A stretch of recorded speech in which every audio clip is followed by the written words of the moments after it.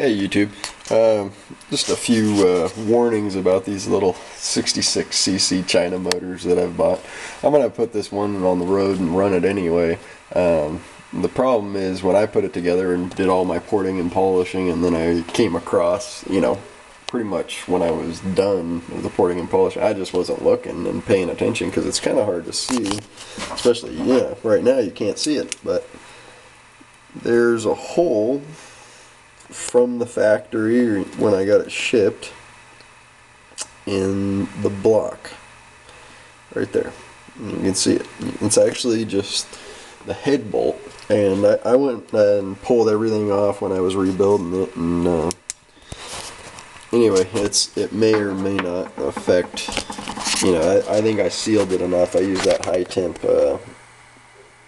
seal all throughout the motor, and I think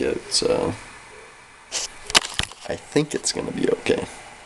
Anyway, Engines Online Supply, I contacted them and told them about it, and they just gave me the runaround and basically said they can't do anything about it, and it was going to cost me, close to $60 or $70 to ship the damn thing back, and that they weren't going to pay the return shipping anyway.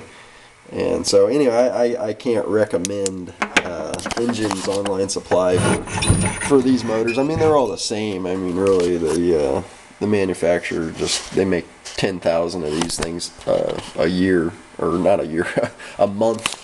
Each of these manufacturers, 10,000 a month, they're pumping them out, and the manufacturing quality is just really crappy. When I got them, I wasn't very happy with it, but I went through and I got the parts in that I wanted, and I detailed everything, and it looks, nice now. But I'm gonna get a new cylinder body and report and polish and that one, and I'll just run this one hard and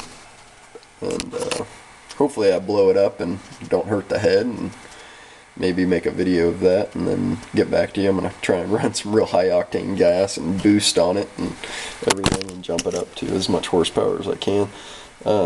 So anyway, it's just kind of lame that those are one of the facts that you get from them, and then you get an engine supplier that sells you it so cheap that they don't have any customer service, and it's just kind of a bummer that happened. So Engines Online Shop, don't use them. Engines Online Shop, EOS.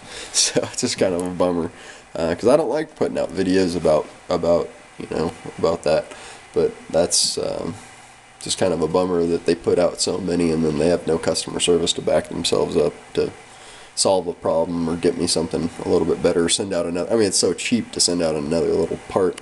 So anyway, alright, have a good one.